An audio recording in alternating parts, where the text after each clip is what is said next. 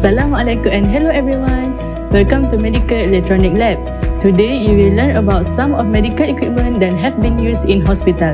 Do you know that medical equipment is designed according to the need of your health condition?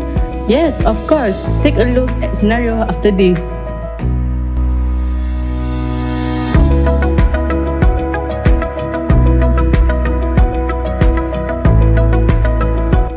Penggunaan teknologi dalam pengajaran dan pembelajaran telah lama diaplikasikan. Menurut Gardner et al., penggunaan teknologi seperti Information Communication Technologies (ICT) sebagai media pengajaran dalam PNP mampu membantu pensyarah sebagai bahan bantu mengajar dan membantu pelajar sebagai bahan bantu belajar.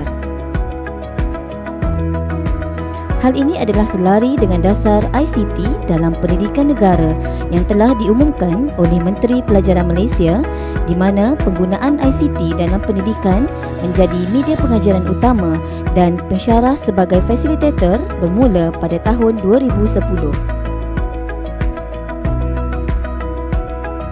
Penggunaannya adalah bergantung kepada kebolehan pelajar dan kandungan yang ingin disampaikan oleh pensyarah. Oleh itu, kehadiran sesuatu teknologi perlu dikenal pasti potensi membolehkan ia benar-benar memberi manfaat kepada pendidikan dan juga perlu dikenal pasti bentuk atau kandungan pengisian yang sesuai di mana ia menjadi lebih bermakna kepada pendidikan.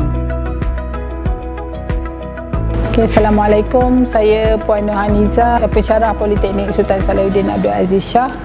Okay, berkenaan dengan apps ni, sebenarnya dia sangat menarik sebab apa? Dia membolehkan pelajar untuk explore keseluruhan berkaitan dengan subjek ni secara menyeluruh.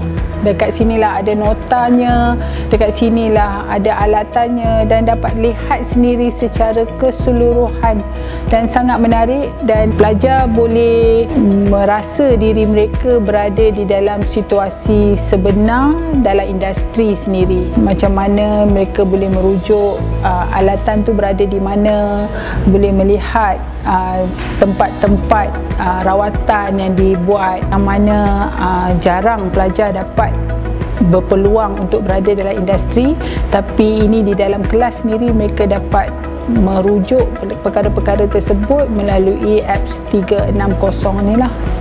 Nama saya Airin Natasha binti Norizam. Saya dari pelajar SEM 3.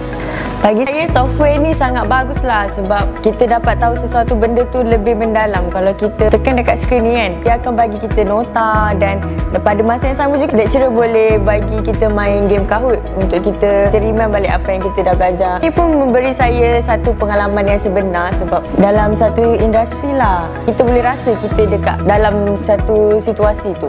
Assalamualaikum warahmatullahi wabarakatuh. Nama saya Sabah bin Andis, pelajar semester 3. Bagi saya lah, pelajaran yang mengikut sistem macam ni, dia dapat memberikan kita merasai situasi yang sebenar. Contohnya macam kita boleh berada dekat tempat tu. Lepas tu, sistem ni dia penuh dengan maklumat tau. So, kita boleh buka nota daripada button yang dekat sana tu penuh dengan soalan. So, mengikut pendapat saya menggalakkanlah untuk pelajar menggunakan aplikasi seperti ini untuk melakukan pelajaran.